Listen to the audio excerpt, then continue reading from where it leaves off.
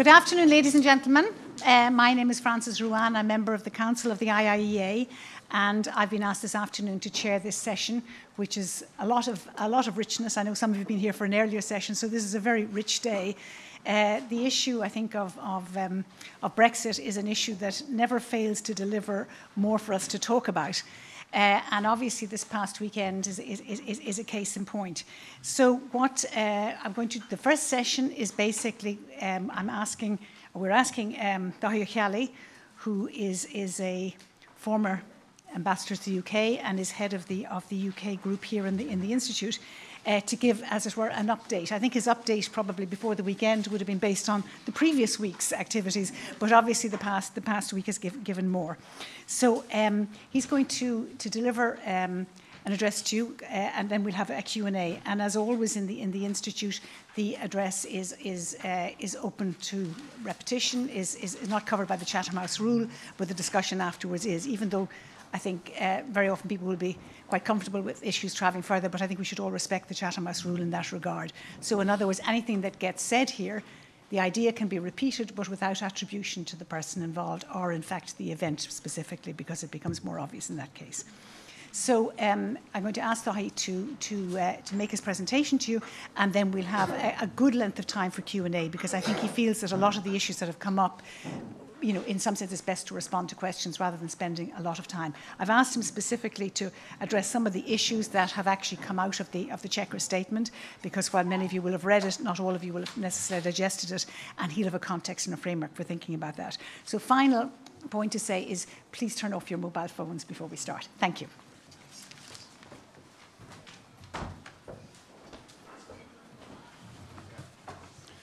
Afternoon. It's when we published this book 3.5 years ago in the Institute, it was edited by Paul Gillespie and myself. We said that we lived in times of great uncertainty and unpredictability. I think we're still in those times, except that it's now been joined with the possibility of chaos. The negotiations between the EU and the United Kingdom, as we all know, have been effectively at a halt for a considerable period, really since last December. So what I want to do now for a very short period, because I'd much prefer to engage with you, is just to say something about the political system in the United Kingdom and the political conditions in the United Kingdom, firstly, and then secondly, maybe just have a look at the statement which came out of Chequers last Friday and see what it all means.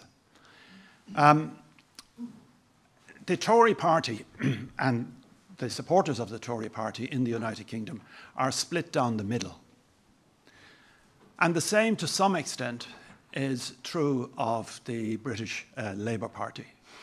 Now, if you look at the results of the referendum, leave aside Scotland, leave aside Northern Ireland, the actual majority in favour of Brexit in England, which is where it matters, is much higher than it is for the United Kingdom as a whole. And I think that vote in England represents a political reality in England. They were never particularly happy in tying themselves to the continent. They were never particularly happy as members of the European Union. And they had a very special deal within the European Union, which no other state had.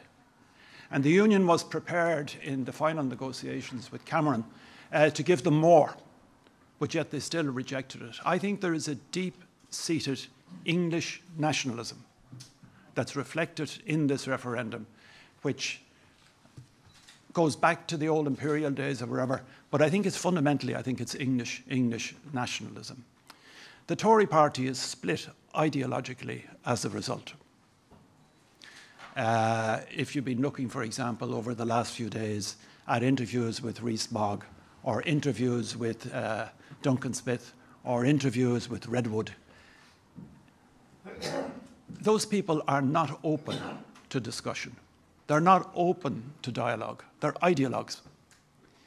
Now, the question is, what will they do?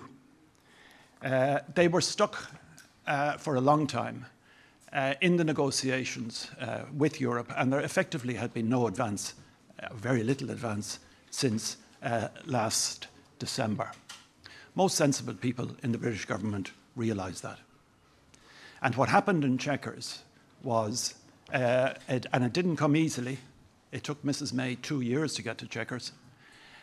What happened in Chequers was a realisation by the British government, as is actually said in the statement, that they needed to put something new, something developed on the table in order to enter into negotiations. We saw Davis resigning last night. Will others resign? I'm inclined to think not. I'm inclined to think that Boris Johnson, were he to resign, would have resigned first. I may be wrong. Will the party split at this stage? Again, I'm inclined to think not. Rees-Mogg last week threatened Mrs May by referring to the split in the Conservative Party in, I think, 1846 on the repeal of the Corn Laws. He made no reference as to why the British government was trying to repeal the Corn Laws at that stage. It was in order to allow cheap food into Ireland to deal with the famine. I think the main reason why they won't split at this time, and again I could be totally wrong, is a gentleman called Corbyn. They are terrified that they might lose the next election. Duncan Smith, quoted in yesterday's Sunday Telegraph, said that he expected that the Tory vote would be down 25% in the next election as a result of the agreement in Chequers. So it gives you some notion of what's driving these people forward. Now, if he's saying that and he's a leading Brexiteer, is he likely to split the party, cause an election and let Corbyn in? I doubt it.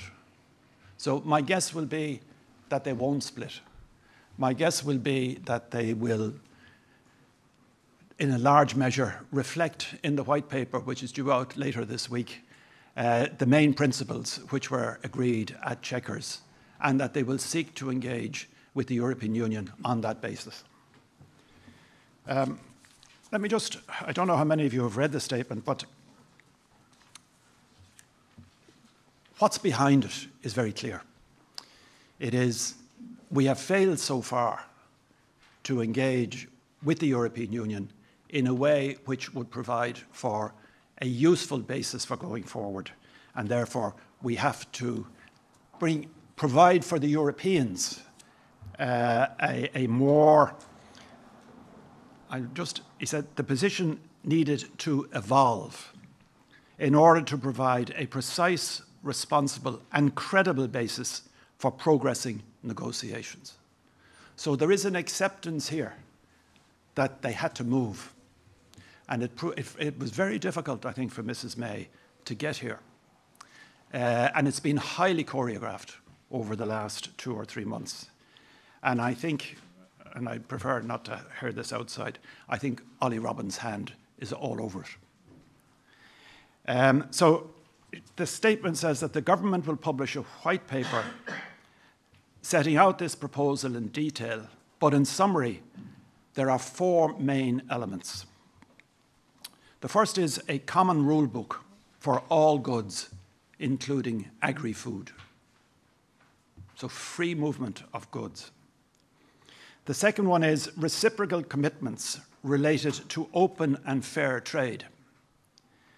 They talk about a common rule book on state aid. Now, if you remember the arguments for Brexit, one of them very strongly was that they would be able to break away from those state aid rules in order to provide themselves with more attractive goods for export.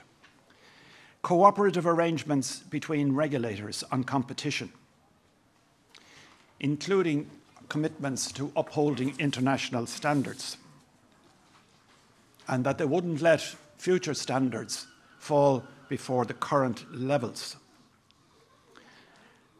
Then they talk about a consistent interpretation and application of UK-EU agreements.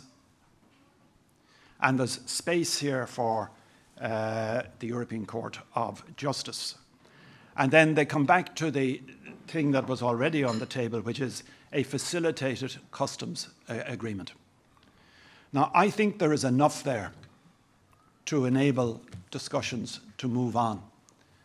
And I think both the UK at this stage and the EU, they really need to move those discussions on because time is getting very short. There's also a slight change of tone. The tone I felt from Britain over the last 2 years it's been an internal debate with itself, whereby they mentioned what they would like, and they thought whatever they liked would be given to them pretty much willy-nilly. I think they've learned very much over the last 21 months that to some extent this is an unequal negotiation, that the other member states are actually stronger than the United Kingdom.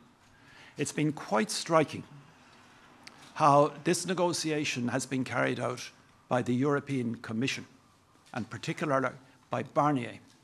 And the principles which were established earlier on, they've not moved from them. And I think it's been very good from a European point of view in the sense that the British have had to change the negotiating stance and get themselves to where they are now. What's likely to happen? I don't know. There certainly is not enough here from a European perspective. There is an acceptance that some of these positions will change as the negotiations go on.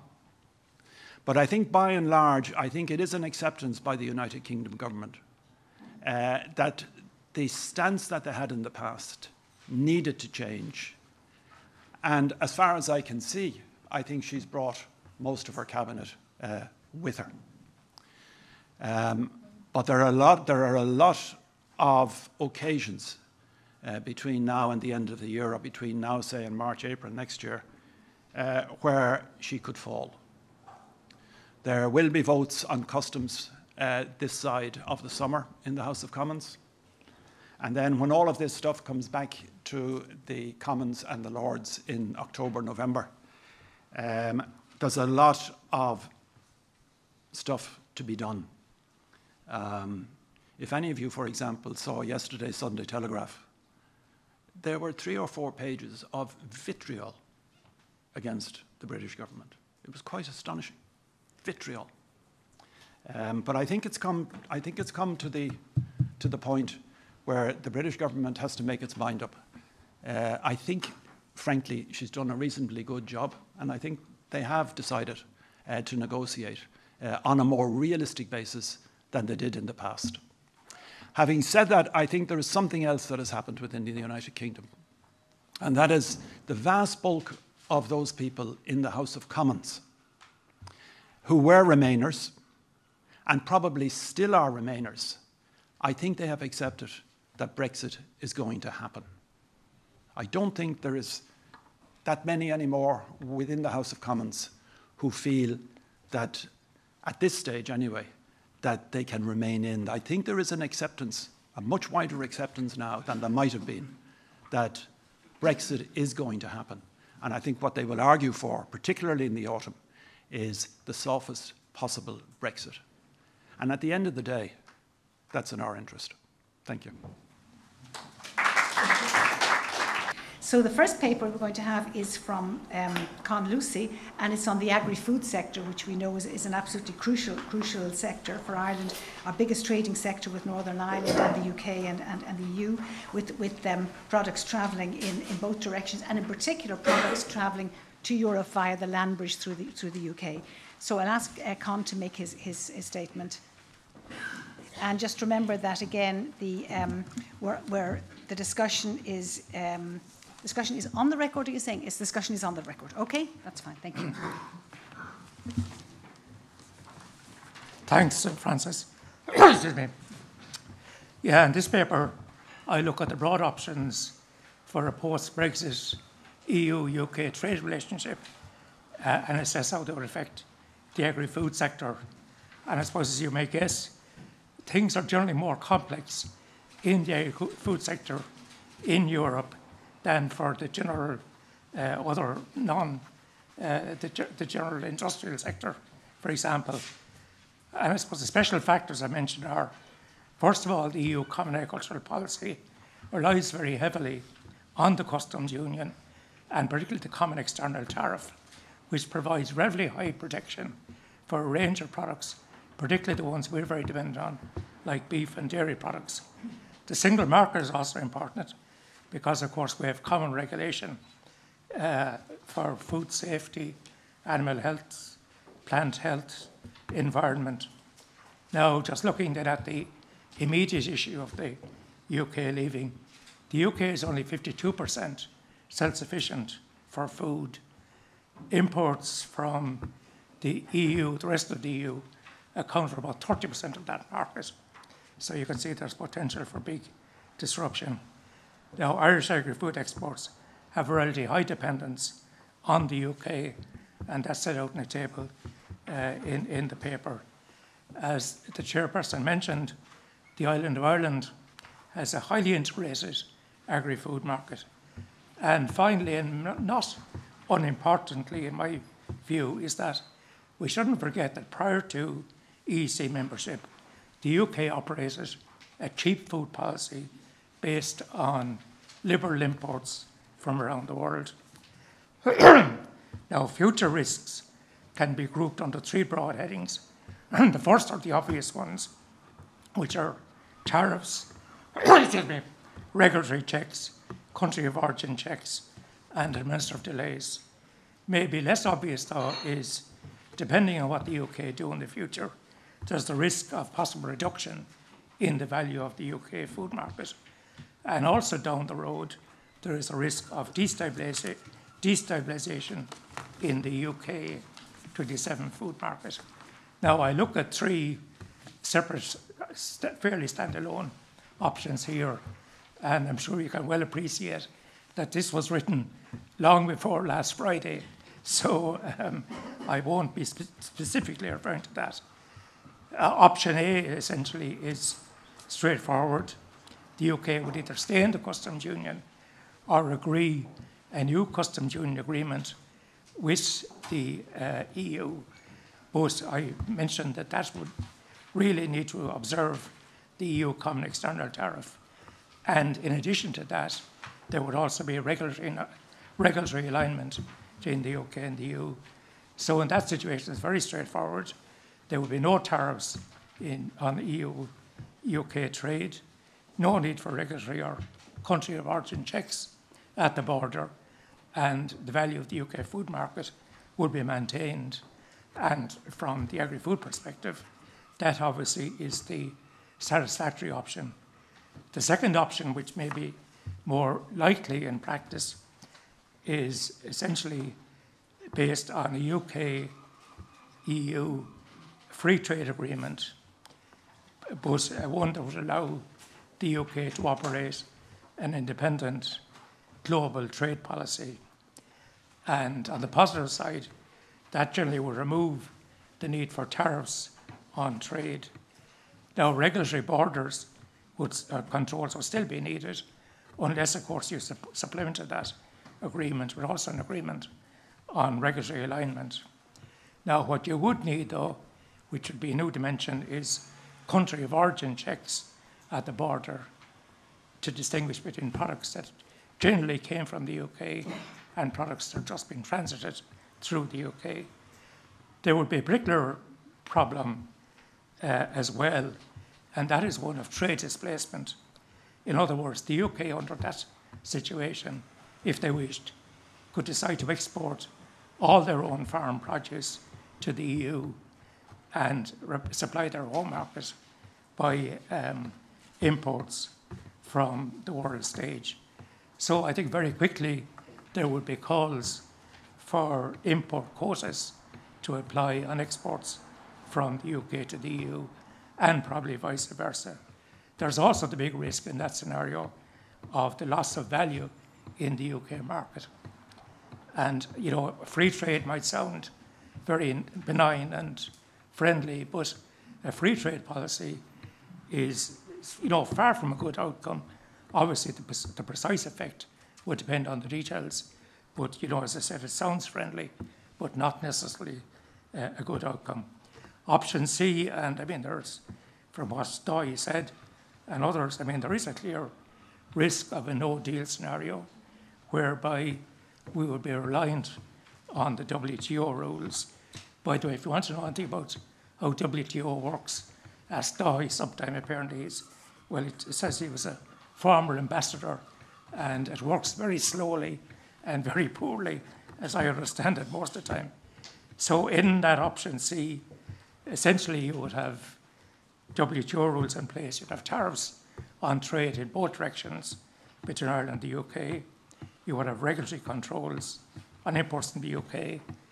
The complex part, I think, is that over time, the UK could reduce its import tariffs, either on the basis of the general most favoured nations clause, or even more negative from our point of view, that they could go off and do special free trade deals with supplier countries around the world. So in that scenario, apart from all the complexities at the border, there's also the risk that the UK would no longer be a worthwhile market for the EU27. But on top of that, bearing in mind, as I said, that Europe, including Ireland, supplies almost 30% of that market at the moment, that would need to find a new home. So there's also the risk of very substantial destabilisation of the EU27 market. So I'll stop at that, Chairman. Thank you.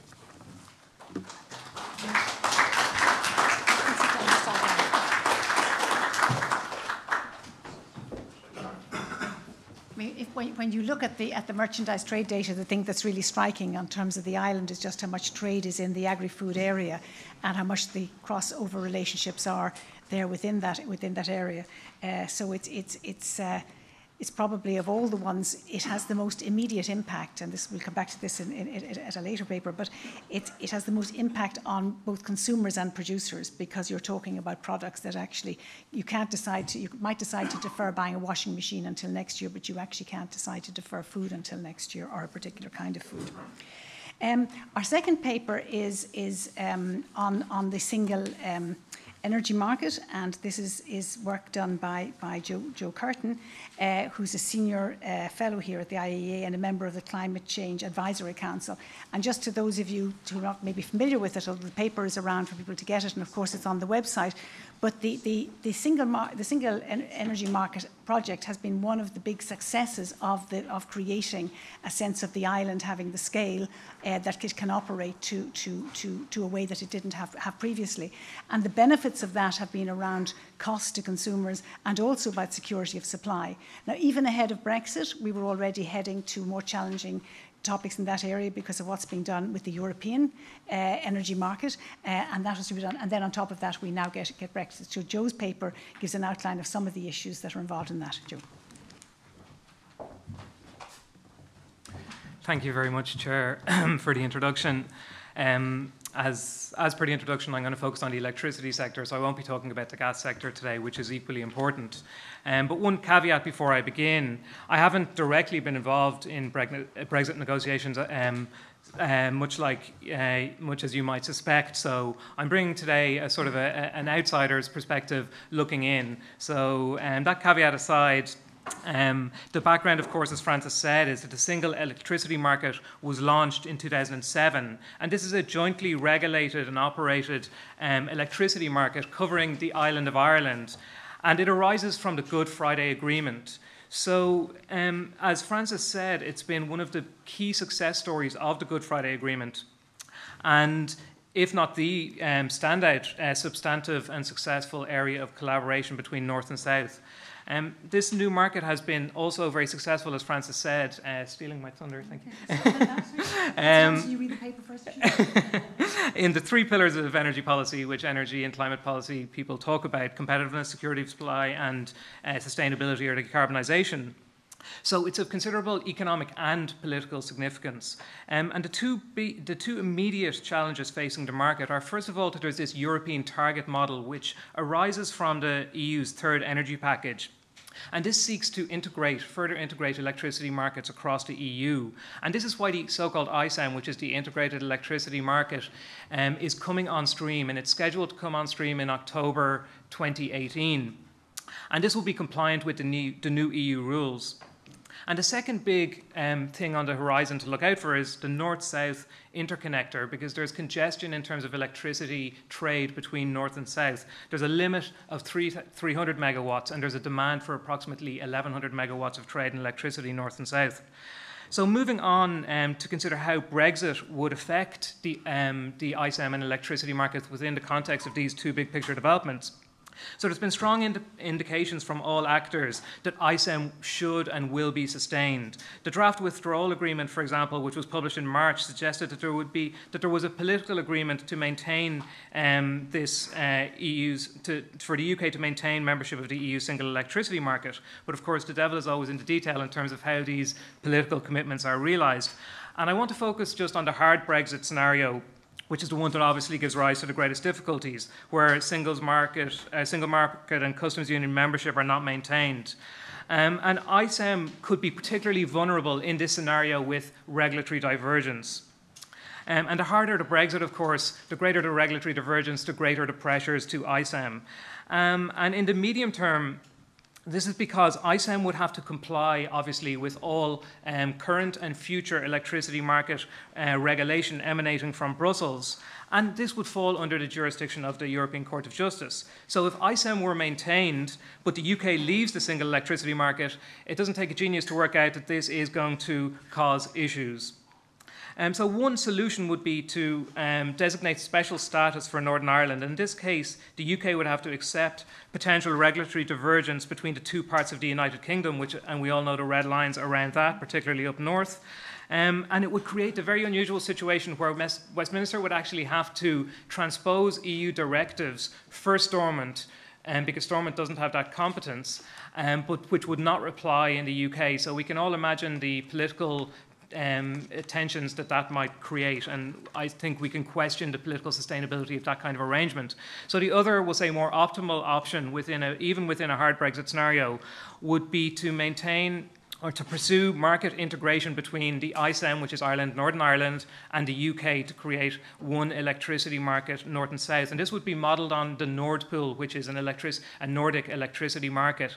But the question around this is if it would be acceptable to the UK hardliners, and indeed would it be acceptable to the European Commission, which, as we know, has ruled out cherry-picking aspects of the single market which suit the UK. So problems about both of those potential solutions. So in conclusion, in a hard Brexit, the ISAM could come under increasing pressure over time. Chair, if I might be allowed a few more minutes? 2 minutes, perfect. So moving on to interconnection. As noted, there's an urgent requirement for greater interconnection between north and south, but there's actually 3 interconnection projects which are currently being considered at the moment, and these are called projects of common interest, and they have the full support of the EU institutions, and they're at various stages of planning. The north-south interconnector has jumped through most of the legislative and regulatory hurdles that is faced at the moment, and so the conclusion of the paper is that Brexit itself won't likely pose significant hurdles in the way of the north-south interconnector. That's not to say that there aren't other challenges that this interconnector, this vital infrastructure faces, but the Brexit isn't one of them. The second interconnector that's being planned at the moment is the Celtic interconnector to connect the ISAM with France, and the third interconnector is to the UK. And long story short, the paper suggests, you won't be surprised, that for 2 reasons Brexit may affect the costs and benefits of these projects in various ways. So the first one is that projects of common interest need to be between 2 member states. So of course there could be project finance issues affecting further east-west interconnectors. The second is that Brexit likely increases the probability that there will be sustained electricity market divergence between the UK and the EU electricity prices. And this will create an incentive for Ireland to manage that risk of overexposure to UK electricity prices, and again would largely tend to suggest that it would increase the attractiveness of building greater interconnection, or any interconnection actually, to the mainland European electricity market. So to conclude very briefly, in the short term, Brexit is unlikely to affect the two big things on the horizon that I mentioned, the North-South Interconnector and the launch of the ISEM in October. But in the medium term, there could be issues arising from a hard Brexit and regulatory divergence, and it could also affect the attractiveness of building infrastructure projects between the UK, vis-a-vis the UK and the EU. Thank you very much.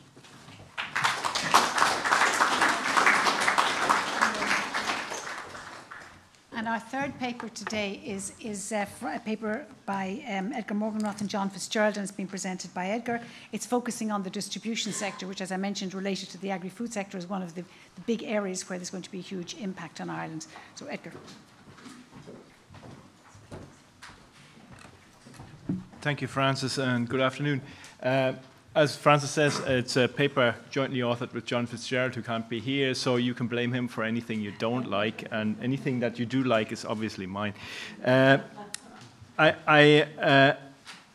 start with a more general sort of point, and this is kind of important, not just in the context of Brexit. A lot of the discussion that we've seen over the last couple of years following the referendum has been about exports. Our exports are going to be hit, and that's the only way we're going to suffer. And it's a very much a mercantilist view, and it's pretty much the view that actually Donald Trump holds. He only looks at merchandise trade and only looks at exports. And we forget that there are services, and we import things as well. And we know from trade theory that particularly small countries also need to import a lot. So when you look at the work that I have done going a number of years back now, 5 years I've been working on Brexit, I've always looked at imports and exports, and that includes the chapter in this book here that we published at the IIEA. And what we're talking about in this paper is really the imports dimension, and particularly in relation to distribution. So we actually import more, a greater share of our imports from the UK than we export there. And any trade barriers that might arise from Brexit are going to hit our imports just as they're going to hit our exports. So what's the implication of that? Now, there are a number of different ways in which this is going to potentially hit, and there are also different types of sectors. So on the one hand, we've got consumer products, things we buy in our shops. On the other hand, we've got intermediate inputs that go into manufacturing, things like raw milk coming from Northern Ireland for further processing in the Republic of Ireland. That's the sort of a supply chain interconnectedness that Con referred to earlier. So we've got consumers, we've got producers. Both could potentially take a hit if there are trade barriers just through imports. And what we have done in this paper is really to review some of the evidence that is out there on this issue, and also added some of our own thoughts on this.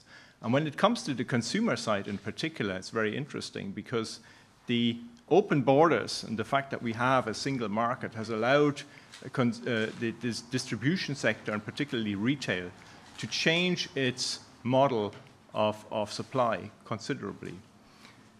Because you can have a lorry load of all sorts of different products coming across a border freely. Whereas once you have a customs regime, you now have to declare every individual product separately, and it has to be testable. So if a customs official stops the lorry and wants to check whether you really have 10 boxes of whatever it is, cornflakes, on the truck, you've got to take them out. And that makes it really, really difficult for retailers in particular, if they were to continue supplying directly from the UK to Ireland. And let's face it, UK retailers have a very dominant role in our retail sector. And we've recently done some work with colleague Martina Lawless at the ESRI, which has looked at the potential impact of both the tariff barriers that might come and non-tariff barriers, which actually turn out to be more important. Of course, that's all in the context of a hard Brexit. Was obviously done before the recent Chequers meeting, although I'm a bit of a pessimist in general when it comes to Brexit, so I'm still not convinced that I'm wrong on this. And it shows that we could end up having an increase in consumer prices in the shops by 3%, maybe 4%. Not insubstantial. And that's also in line with the evidence that we see from the US and Canada border, where the border there adds 2.7% to prices. And that's before we've looked at the competitiveness effects on our industry. And for those, we don't have estimates as yet. So these are really, really important and significant shocks to the Irish economy and to Irish consumers. And they're not exports. And I'll finish, and I think hopefully I'm in time, the last sentence. One thing I think is really, really important to remember, even in, Chequers, whether it's, before or after Chequers, doesn't matter. Theresa May has always said she wants a deep and special relationship with the EU. What that really means is, because she has the deepest and most special relationship that you can have, what she wants is a less deep and less special relationship with the EU. So whatever Brexit we're going to get, it's definitely going to be worse. And I'll finish there. Thanks.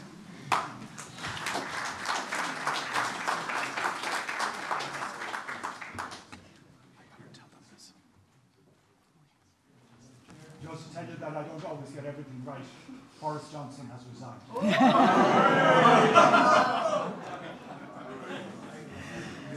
So those of us who don't necessarily approve of this, of the Twitter sphere, it's a point where it's highly relevant. Can we come back? That'd be quite. We can come back to Boris at the end. I think Edgar's paper is actually something which all of us can appreciate as we've seen it change, depending on what age you are in the room, but how deliveries to supermarkets are now made by large trucks late in the evening. Those trucks actually combining all those different varieties of things. And it's only because of the single market and the customs union that could happen. And it's particularly following the single market that has become hugely popular because of standards and regulation issues not being such. So it's kind of a reminder in all our lives of exactly that particular impact. Our final speaker, it's not related to a paper because the papers are around the room. I see that you have copies of them that has been issued by the Institute. But this final speaker is Rowena Dwyer from the Enterprise Ireland. And Rowena was at the IFA. She followed Con over many years and was there as their economist. And she relatively recently joined Enterprise Ireland. And Enterprise Ireland, if you like, is sort of at the heart of responding to some of the issues, not the electricity issue, but the distribution issues, the food and the other trade issues that are relevant to Ireland. But I think what is the case is that Enterprise Ireland is trying to play a tricky role because we can't just go out and help every firm to cope with what might be scenario 1, 2, or 3 of the types that have been mentioned now. And I think their approach has been around looking at what I think people like Edgar would have referred to as the no regrets strategies. What are the things that firms can be doing to increase their sustainability, their resilience, their ability to cope with whatever the outturn is? And I suppose business has been, on the one hand, wanting to get the best outturn, but on the other hand, recognising that a long period of uncertainty is actually for it itself a cost, a big damage for it that needs to be taken into account. So, Rowena.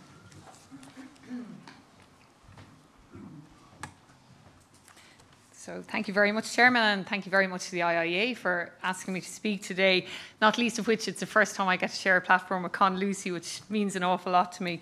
But anyway, I'm here today to talk about, just give an overview of the work that's being undertaken by Enterprise Ireland to support companies to respond to the challenges of Brexit. So I suppose for anyone who wants to know Enterprise Ireland, what we do, we work with Irish exporting agencies to start, to innovate and to remain competitive in international markets now and hopefully into the future. And if you take our strategy from 2017 to 2020, we set out some fairly ambitious targets. One was to assist our clients to create 60,000 new jobs between now and 2020, to grow our exports by €5 billion, to increase the level of spend by our companies in the economy, to increase their level of R&I expenditure, and then to inspire more of our Irish-owned companies to have global ambition. And building on this in 2017, in May 2017, and in response to Brexit, we set out a Eurozone strategy where we very specifically looked at trying to assist our Irish exporters in a pretty kind of difficult way to increase our exports to Eurozone countries by 50% by 2020. We have approximately 5,000 companies on the books, if you want to call it that, and they're supported through a network of market and sector advisors across 10 national offices and 33 international offices.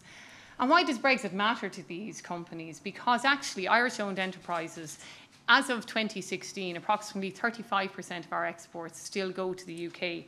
There's been huge market diversification. A decade ago, that was actually about 45%, but it still shows the huge importance of the UK market. And these manufacturing and internationally traded services companies are a critical source of employment in Ireland and job creation across the whole of Ireland. If you take 2017, for example, our client companies had their best employment figures ever. Over 209,000 people are employed in Enterprise Ireland companies. And we actually grew, and I was told it was the first time it ever happened, growth in our client companies across all regions, across all counties, and across all sectors. Always in the past, no matter how good things were, some county dropped the ball. But no, I suppose what I'm really saying is that, reflecting the growth in the international economy and in the Irish economy, 2017 was a very good year. And then you looked into 2018, and you're talking about, well, what to do in the face of all this uncertainty. How do you really respond to Brexit? So our focus is firmly, it's a long-term thing, on helping clients to build resilience to economic shocks in general, such as those emerging from any kind of Brexit. How are we doing this? Well, the focus is on three key areas. Can we support our companies to innovate, to be competitive, and to diversify their global footprint? And we're doing this by introducing new supports and streamlining the ones that we already have. So under the whole area of market diversification, a key part of that is getting companies into markets, getting companies speaking to buyers and so on. So we have a record number of trade missions this year, and we have 200 international and domestic trade events scheduled throughout the year. We also introduced in early 2018 the Market Discovery Fund, and this is a fund to support companies to research viable and sustainable market entry strategies in new geographic markets. Because anyone who's involved in exporting knows it is hard to get into a new market, and it's hard to stay in a new market as well. So the purpose of the Market Discovery Fund is to support companies to have a strategic approach to trying to diversify into new markets. And also recognising the critical importance of the UK market still. We've been looking at the opportunities that are there in the UK still, a great example being the Northern Powerhouse and the plans that the UK has, and what sectors under that do we see potential for our clients. I mentioned already innovation. It's essential for companies. It is the jam on top, where you are not just competitive, but you actually hold your market share, you command a price that allows a company from Ireland to be competitive globally. And we work with our clients both to support in-company R&D, but really importantly to also collaborate with the higher education sector to drive innovation. And this ranges from everything because, sometimes I think people might think innovation or research and innovation is something that only larger companies can do. This goes all the way from a €5,000 innovation voucher where a company and an institute of technology can do a small targeted piece of research, all the way through to our 14 industry-led technology centres, which are large centres where industry, whether it's the Meat Technology Centre or the Centre for Applied Data Analytics, are supporting research on cross-sectoral or within-sector research that can actually help the entire sector to move up the value chain. And again, just looking at what companies were saying to us, Enterprise Ireland introduced in late 2017 the new Agile Innovation Fund to allow, I suppose, a quicker turnaround time and more targeted in-company research to look at new processes and new markets.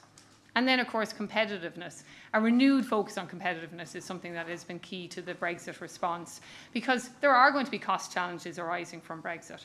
So companies are being supported to look at their operational efficiency through lean competitiveness programs, investing in their capital infrastructure, and then, critically importantly, investing in green and sustainable infrastructure. So in terms of then kind of more targeted, the things you'd hear about Brexit responses. Since 2016, we have had a continuous programme of actions on the areas of Brexit supports. And because Brexit is uncertain, the key aim has been to promote awareness among companies. So that's the first thing, just get them thinking about it. And then to encourage action in areas that they can control that are specifically impacted by Brexit. 3 of the key business areas we have focused our supports are financial and currency management, strategic sourcing, because as Edgar mentioned, the whole issue of the impact on imports and the impact and the key role that imports actually play on our export diversification is something that I suppose it's important for companies to think about their exposure in terms of their import exposure as well. And then customs, transport and logistics. We have had a national Prepare for Brexit campaign. And under this, as I said, there's been a continuous programme of actions and supports introduced, including things like the Brexit SME scorecard, which has allowed companies, not just Enterprise Ireland companies, but companies to go online and assess their level of Brexit exposure. And then the offering of a Be Prepared grant to support companies to actually, once they know their exposure, to start to put in place a plan to try and mitigate their risks. We have had action plan clinics around the country, 6 so far and 4 scheduled. And it's very interesting to see Brexit advisory clinics. The numbers of companies are growing. The numbers of companies engaging and really getting into the position where they're taking action to manage the risks that they can is growing, with a huge focus on the customs and logistics piece. Because there is the issue, the reality of it is we are talking about dealing with a third country outside of the EU and what that practically might mean. I should also mention, I suppose, as well, that companies that do not fall under the Enterprise Ireland banner, companies of a smaller scale but who are kind of getting to that level, the local enterprise office supports these for Brexit supports. And many of the supports that Enterprise Ireland has developed, as you're aware, have been extended and are kind of right-sized for companies who are under the local enterprise office pillar. It shows, I suppose, as well, the importance of actually having a joined-up approach to this and making sure that our supports are consistent to our companies. Our response has also incorporated the development of our first international media campaign called The Irish Advantage, if any of you have seen it. It's a great campaign. I'm not a media person at all, but it's a lead generation digital campaign, and it has been targeted at buyers in countries in different sectors. So perhaps, actually, because you're not international buyers, you won't have been aware of it. But it's a really targeted value proposition to international buyers as to why they should be sourcing their materials or services from our Irish companies. And then in addition to that, the government has, of course, sanctioned in the past number of budgets additional funding for personnel both here and overseas. Chairman, I'm going to conclude now to say that Enterprise Ireland is very aware that further efforts are needed to ensure that companies are resilient to the economic shocks presented by things such as Brexit. We've moved in 2018 to support companies to take action and manage in as far as possible the risks and challenges presented by Brexit. And we'll continue to work with our companies to drive their innovation, their competitiveness and their diversification, fundamentally to help them to have the key attributes of internationally competitive companies. Thank you very much.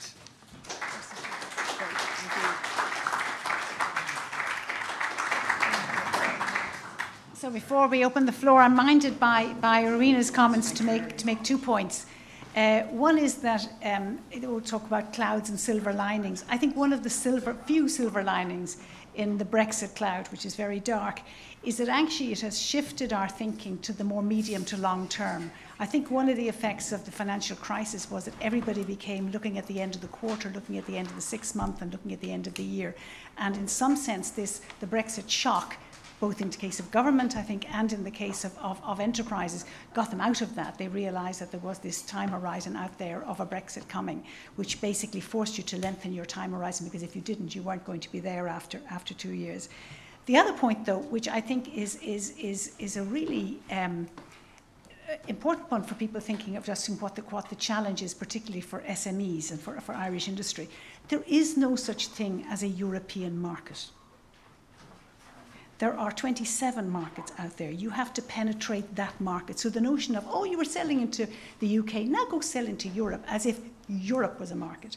So in fact, the level of strategizing and investment there is just something that I've often been struck by the way people sometimes slightly flippantly say, well, Irish industry should have been doing this, as if it's straightforward. But in fact, it's tactically around which of those markets do you go in, where in those markets do you try to make your new stakes. So this discussion is on the record so that everybody knows that. So now with that statement, can I open the floor to questions to anybody, including we can also go back and ask Dáithí whether he has any further thoughts to make. But let me start the question here. We can start a question here in the middle. So. Work is my name. I'm the Director of Retail Ireland. We're a division of IBEC. Firstly, I suppose our interest most naturally is within Edgar's paper and indeed John's paper. And I think firstly to welcome it. I think it's very important that we have the conversation about the potential impact upon the distribution sector and the retail sector. I'd agree with you. I think there's been probably an underutilisation of that conversation around what will happen to the domestic industries here and those industries and sectors that are reliant on imports. I think it's important and timely that we have that conversation. I think the other missing piece of the jigsaw here is around the impact on the Irish consumer.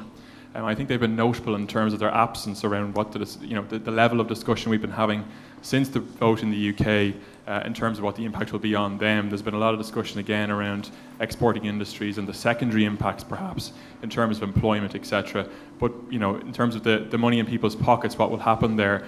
I suppose the question I would have for Edgar is around the impact in terms of consumer sensitivities, in terms of price sensitivities, in terms of the elasticities of demand, and without disappearing down an economics rabbit hole, I suppose have efforts been made to explore that in terms of where is the tipping point? And I appreciate it'll be different across categories, but is there even a kind of blanket tipping point that we can look at in terms of where consumers will no longer take the pain of it, whatever the impact may be in terms of both tariff potentially and non-tariff barriers also, and what that might look like. I suppose our companies at the minute are trying to do that individually to look and see, well, the products they're bringing into the state, what is the potential impact in terms of their cost base, and how is that potentially passed on to a consumer? And I suppose I asked the question in the context of the last 10 years, which has been particularly difficult for Irish retailers in terms of recouping costs within the marketplace, and we do have a consumer that's absolutely reluctant to accept price increases. So I'm just wondering, has any effort been made to explore that, and I suppose to put the consumer front and centre? Edgar, do you want to take that? Yeah, please. That's a very good question. Our analysis is a product-by-product basis, but obviously there are assumptions behind it and elasticities, as you say, behind it. We have a set of elasticities. I think one would really like to do a bit more analysis on those for the Irish market in particular.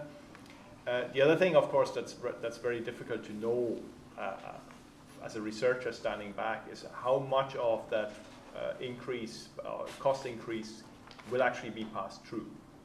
Will it be all of it, or will it be part of it? And that depends very much on competition. And I know you tend to think that there's a lot of competition in the Irish market because you've got a lot of individual retailers. But actually, in terms of the retail chains, the number of big players, we actually have relatively little competition. And if they're all hit by the same shock, and they all pass on the price in the same way, it makes absolutely no difference except for the consumer. And so that's a question that is difficult to answer. Who can absorb some of it? Would they all be hit by the same shock? Obviously, the percentage of goods that come from the UK differs by different chains. Tesco and Marks and Spencer's probably have a greater share than the two German multiples, and so on. So there's a lot of detail to this, and yes, we I think need to do some more work to unpack that.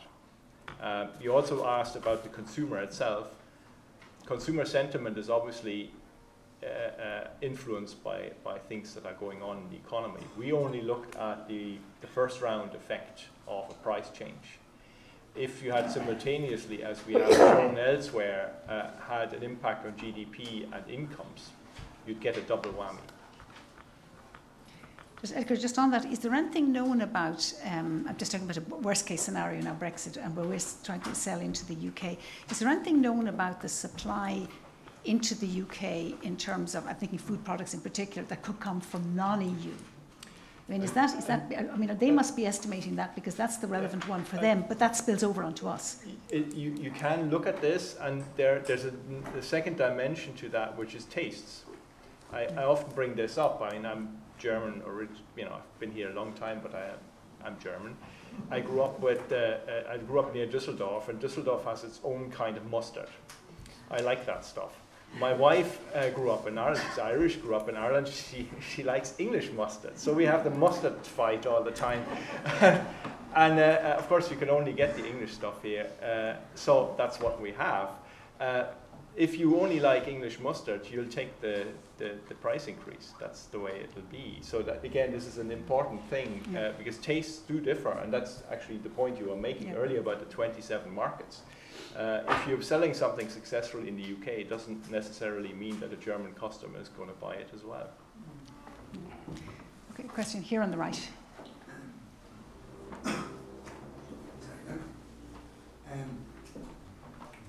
Thank you very much for all of the presentations, fantastic. Andy Maguire from the Dublin Institute of Technology. I'd like to pick up on one of Edgar's last points. It's a simple one, but it's an important one. That Brexit will be bad. And it's to tie in with what Con was talking about. Con, or the panel, maybe Enterprise Ireland as well. The agri-food sector is our largest indigenous sector. It's tied to the land along with tourism. Is there any good scenario for the agri-food sector over the coming decade as far as Brexit is concerned? Or will they have to take a step back, do you believe? Well, I think, as I outlined in the paper, the best scenario would be the extremely soft Brexit. I mean, I noticed, for example, on Saturday, with the Financial Times were reporting what happened on Friday, they put the word soft in inverted commas. So there's a lot of kind of loose talk around what's being soft. But I mean, if the UK goes outside the customs union, that is a problem sooner or later. So I mean, it would need a very benign situation of the UK to stay in the customs union, or agreeing de facto the same bilateral customs union movement plus regulatory alignment. Now, the regulatory alignment part of it seems to be probably the slightly easier part of it to get agreement on than the other part, not least because the UK seems to have hankered to this great ambition of doing independent trade deals, which mightn't be that productive for them down the road. So. Well, can I just come in for a question to Joe? The issue of regulatory alignment, I think, really comes into the fore for how important it is for us, where we're exporting food and products across Europe, and we've small companies who are doing it into many markets, and the idea is to diversify that further. If there were different standards in the UK, which remains still a significant market to us, to the continent, it would raise the cost base of our production here enormously. So it's a very, very significant one. I became conscious of this when I was involved in the Scottish Government discussions, because they, like us, export a lot of food products and alcohol products. And you just realise the extent to which common standards keep your production costs in fore. If you've got to run multiple lines of production in order to deal with different markets, your cost base absolutely shoots up. So it goes back to the taste piece again. Joe. At the risk of getting run off the stage with Con and Rowena, I would come at this from a climate policy perspective, and 2/3 of Irish beef farmers lose money. It's a loss-making industry. It adds very little. It's certainly very little of the value is captured by farm families. They're in business because of the Common Agricultural Policy, which sustains their lifestyle at the expense to the EU taxpayer. And so I could see Brexit posing a little bit of more pressure on the agricultural sector to, start to perhaps diversify, look at different opportunities in the different land use options that are not necessarily locked into doing something because we've always done it, or at least we've always done it since milk quotas were introduced in 1984 and doubled the size of the beef herd. and now we seem to think we have a divine right to kind of keep the beef herd at that level. So from my perspective, you know, there could be opportunities here to avoid paying 6 billion in fines between 2020 and 2030 for failure to comply with our climate change targets if Brexit were to actually kind of incentivise a little bit of innovation in the agricultural sector. Rowena, wearing your former hat and indeed your present hat, both hats at the same time, a two-hatted person. Yeah, okay, probably responding more to what Joe said. Two hats and no gloves. Yeah, the thing about it is there's a difference probably between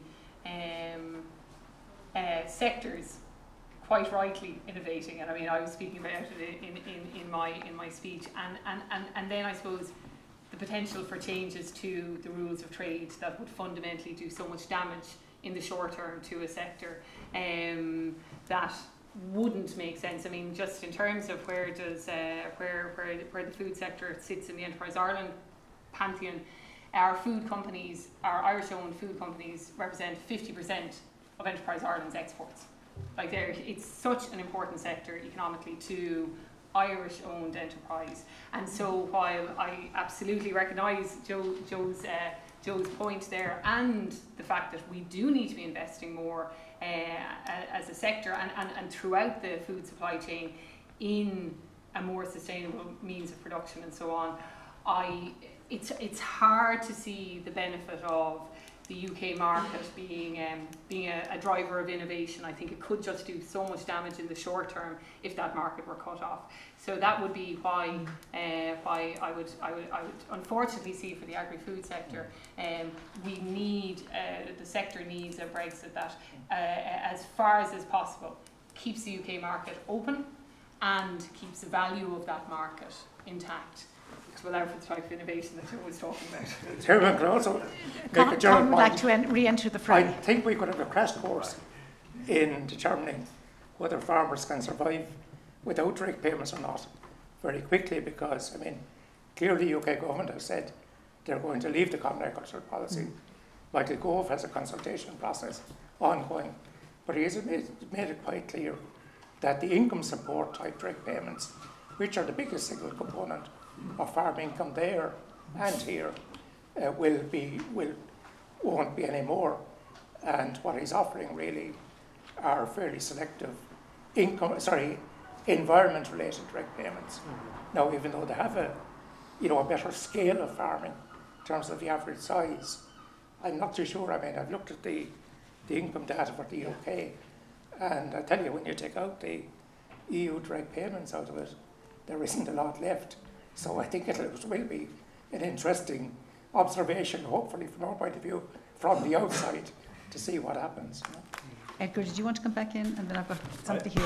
And it's a degree of bad. We're moving from a status quo to something that is worse. And it ultimately it's down to the outcome we're going to get from the negotiations, where we're going to end up.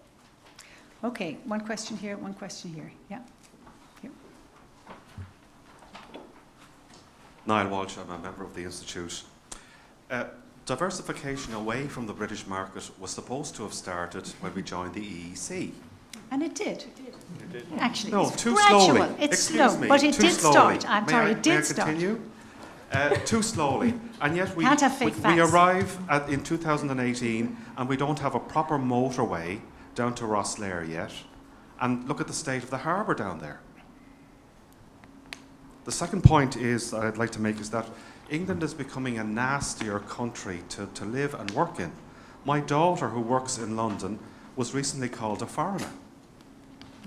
And some friends of mine who are French architects who've been working in London for the last 6 or 8 years have recently returned to France because the atmosphere was becoming actually nastier.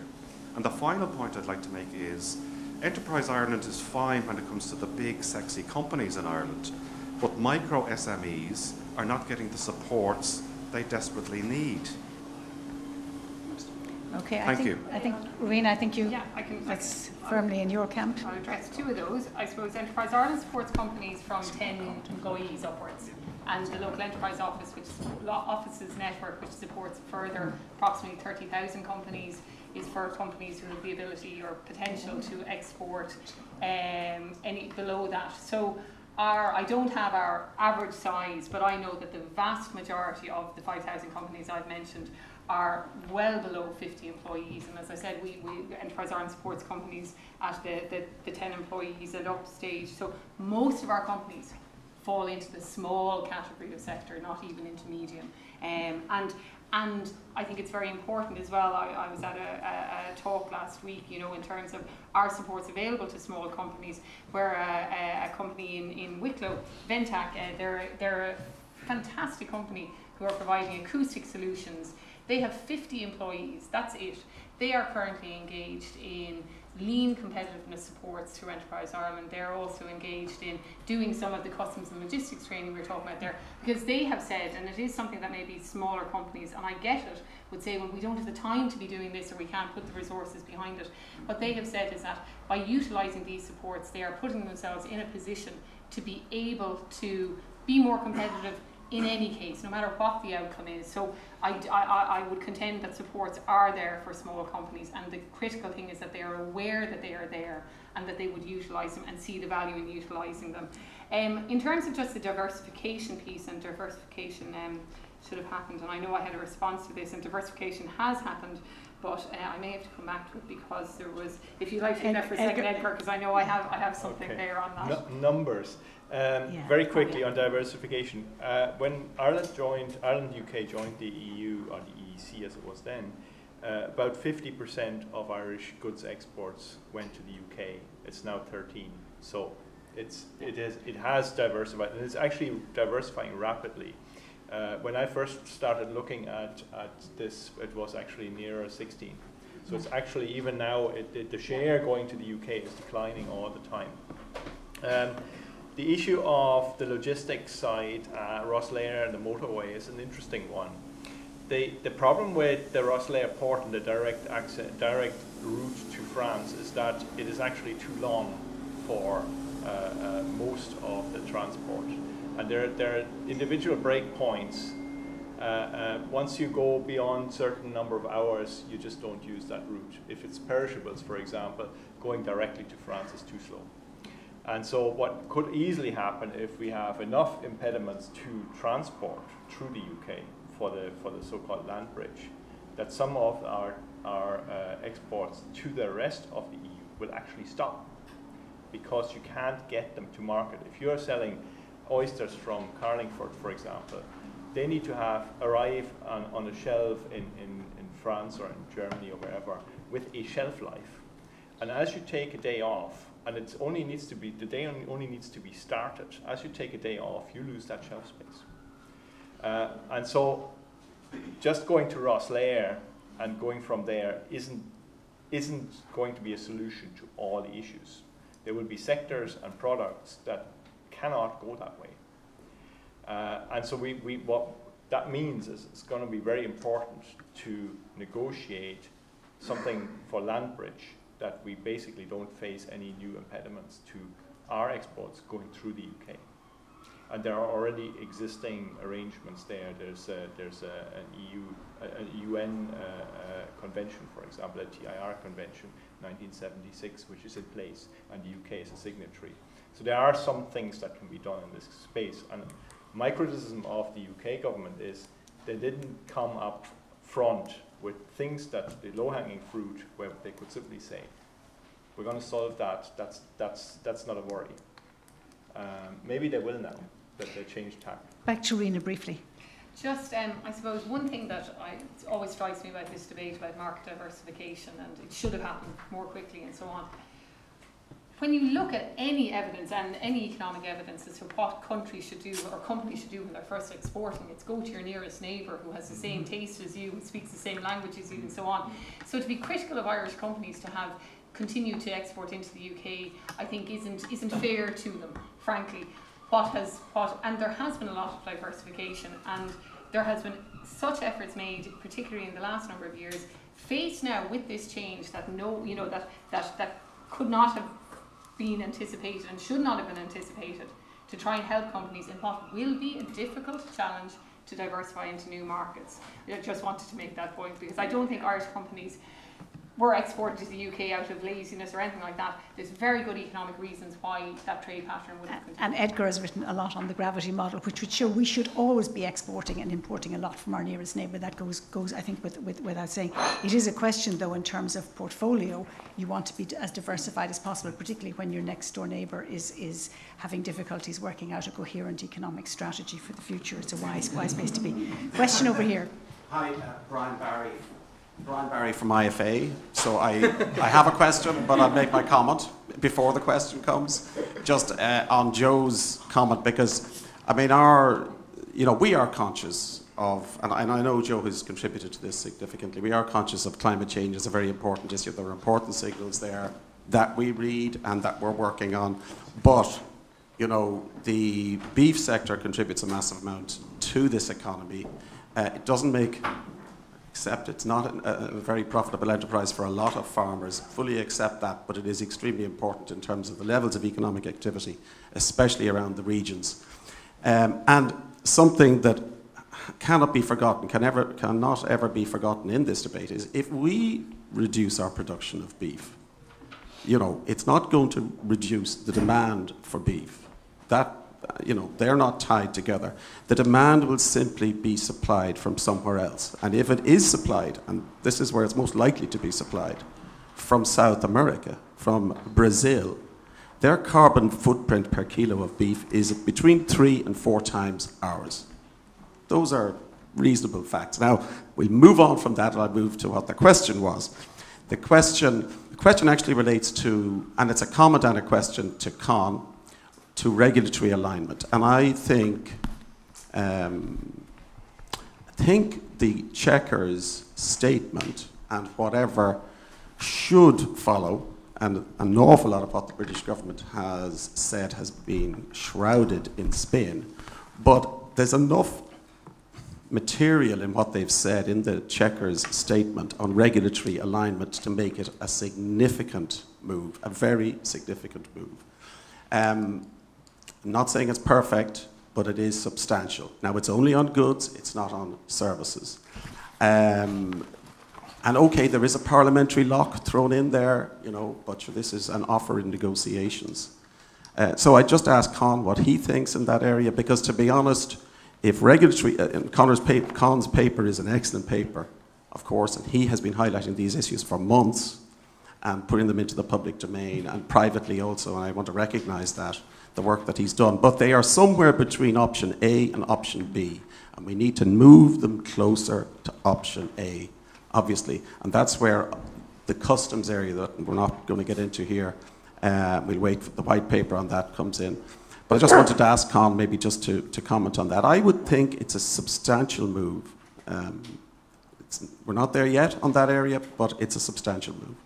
Con. Yes, I tend to agree. I think it's not often that your opponent concedes something substantial like that at it's not that early, but relatively early stage in the negotiations. I mean, there are two problems I see. One is just the issue that Brian referred to, the question of the British Parliament, being able or needing to copper fast on or whatever. I mean, what happens if they disagree with something? Then it seems to fall apart very quickly. The other issue, I think, is that, I mean, my understanding of regulatory alignment is talking really about the non-tariff side of the trade, the non-tariff barriers.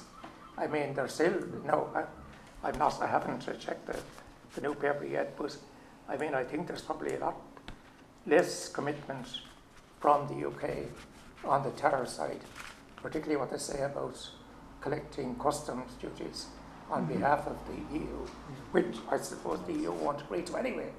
But I mean, I think there still may well be tariff barriers. But I mean, as Dáithí said at the beginning, it is a significant step in progress. And like, I think, well, to generalise for a minute, I mean, looking over the big picture, I mean, the UK won the money argument, very, well, more or less fairly quickly up front.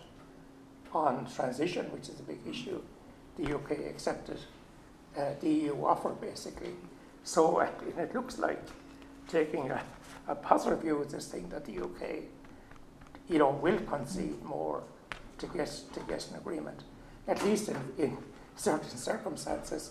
But only time will tell. Could I just make one point though, while I just have the floor? There's something that's maybe a bit hasn't been commented on so far, and that is the risk of there not being a withdrawal agreement agreed by the end of this year. Well then, most importantly, the transition arrangement falls apart.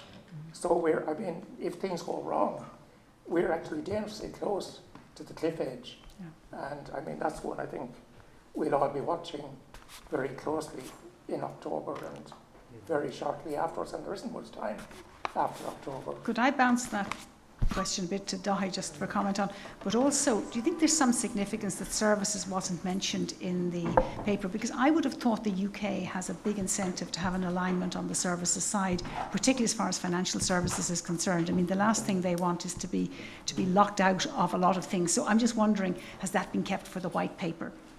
I don't know is the answer. Yeah. I think lots of people were surprised that it wasn't there. I think you've got to, just look, whilst we've been here, Boris Johnson is gone. Mm-hmm. She's in a very, very difficult political position. And to have got it as far as she got it in Chequers, and then to lose it. It may have been just a bit too far at this time. Yeah. There is a real possibility of a cliff edge. Okay, now I'm watching our time because we're due to finish up here in approximately 6 minutes. Edgar, do you have a 30-second point to make? On services. If you look at CETA, the Canadian-Europe agreement, at the end of 7 years, 7 products are subject to tariff quotas, but a whole host of services don't trade freely. Yeah. And when you look at it, even the Canadian provinces have exemptions on individual services, and that's where the individual countries, as Dáithí mentioned earlier, that's when they're going to come in. Yeah, because I think that was the big breakthrough of the single market. Yeah. Dan, very quick question. Thanks. Dan O'Brien from the Institute. Dáithí, I suppose to you, but anybody else. The hard Brexiteer people, does their desire for a hard Brexit, is it greater than their fear of Corbyn? So, in other words, what do you think? Will they bring the government down now? Oh no, I think now you have to think now that there's going to be forced to a vote. She's going into the 1922 committee, I think, later today. Do they have the numbers? They probably do at this stage. I said earlier on that I was very surprised that Boris Johnson didn't go first. I was. But there's obviously been a lot of pressure put on him. And so I think the situation may have changed just in the last few hours. There may be a leadership challenge. Yeah, he's put the hand around for so, leadership. To answer your question, is Brexit more important to them than Corbyn? Possibly. I'm just going to draw this to a close because everybody's been incredibly patient. This is the warmest afternoon to be in any space like this imaginable, and people have been enormously patient. And the gentlemen in the room on the panel have managed to keep their jackets on, which I don't know how they did, but they have done it. And their ties in 3 out of 4 cases. I think it's really been a fantastic opportunity to hear Dáithí today talking about exactly where we are. This story, unfortunately, will run and run, and there'll be different elements into it at different stages. But it's fantastic to get an opportunity to hear the interpretation of that time and to be able to reflect on somebody who's been looking at the area for a very long time. I think the 3 Institute papers released have been hugely valuable. They cover 3 very important areas. Not everybody wants to know about energy markets, electricity markets, and the like. I spent 4 years on the board of Board Gosh, and I around the time actually this was coming in, and they were preparing for it. So I've had my major dose of it over the years, but it's not everybody's cup of tea. We all can connect with retailing and distribution, which I think is something that's very, and of course we can all connect with agri-food. And then on top of that, with Rowena giving I suppose an indication of what the state can do. I think the state now quite rightly recognises that the amount it can do in these areas is quite marginal. It can help and assist, but ultimately it's about business, it's about innovation, it's about people risk-taking. And just one point to say, in the reverse of the sort of, not so much the gravity model which tells you about where your trade would be, but about entry into new markets, I think that information technology and the web and all of that has made the possibility of entering into new markets at more distant greater distance become more possible. So the idea of companies being born global now, if they have the right supports, is there. Whereas historically, everything, you would always be told to sell in your next market, in your next market, in your next market. So there's lots more to be said on this topic. Thank you all for coming this afternoon. I think all of you got copies of the papers, and I'd like to thank the panel members for their contribution. Thank you.